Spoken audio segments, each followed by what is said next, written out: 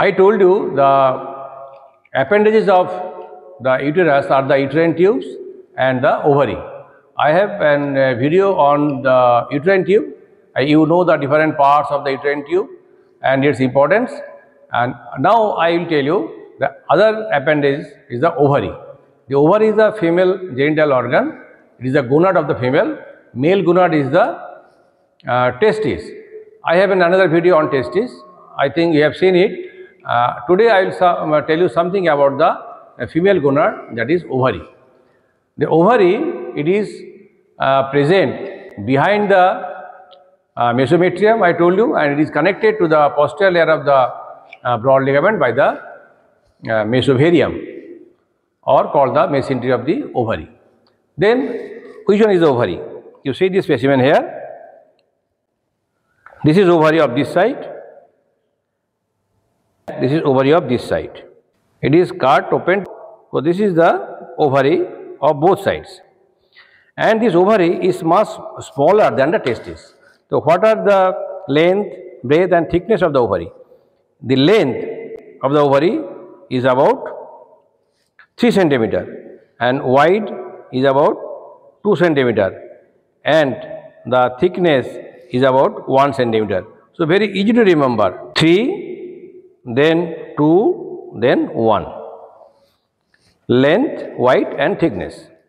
But it is smaller before menarche and also after menopause. So during reproductive life, the measurement is like this, 3 to 1. But before puberty, then before menarche, when the menstruation yet not started, and after menopause, the size of the ovary much smaller and smaller, and after menopause, when the age advances, this ovary becomes so smaller, it looks like a fibrous tissue or nodules of fibrous tissue or fibrous nodule. Then what are the parts of the ovary? There are 2 ends or 2 poles. One is upper pole, one is lower pole. 2 poles. Then 2 borders. What are the borders? One is anterior border, one is posterior border. Then 2 surface. One is lateral surface, one is medial surface.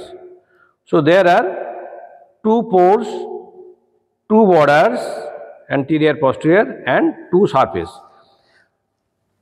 Among the 2 poles, the upper pole, it is related to the uterine tube. This is uterine tube. So it is called the tubal pole. But the lower pole, it is attached with the uterus by the ligament of ovary. So it is this pole called the uterine pole. So tubal pole above and uterine pole below. It is more or less vertically placed or to some extent obliquely oriented like this. So this is the ovary. Then where is the situation of the ovary? It is situated in the ovarian fossa on the lateral pelvic wall. Then the question will be asked, what are the boundaries of the ovarian fossa? Above and in front, that means here, is the obliterated umbilical artery. Above is the external iliac vein, here.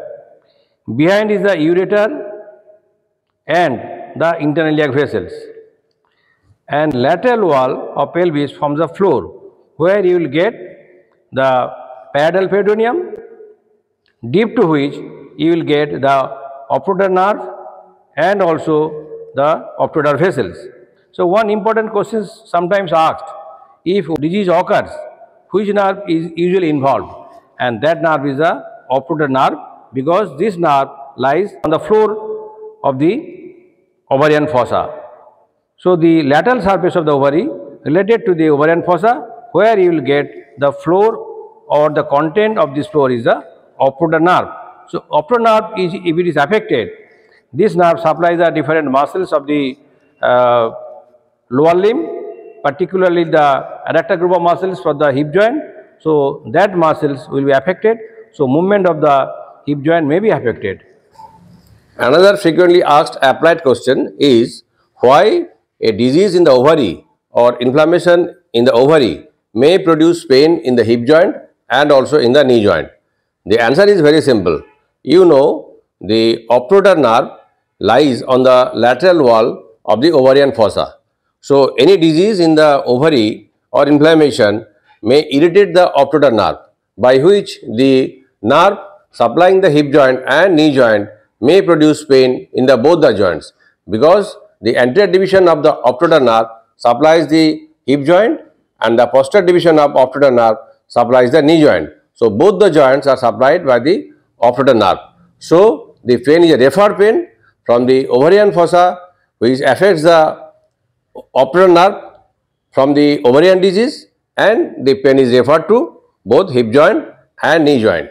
So, both the applied questions are very important from the point of examination. The main blood supply ovary is the ovarian artery, which passes through the mesovarium, which is called the hilum, to the ovary, and here is the hilum is nothing but the mesovarium, through which the mesentery or the posterior layer of the broad ligament, it comes to the anterior border, and the ovarian vessels passes through the mesovarium. So, that is all for the female gonad, that is ovary.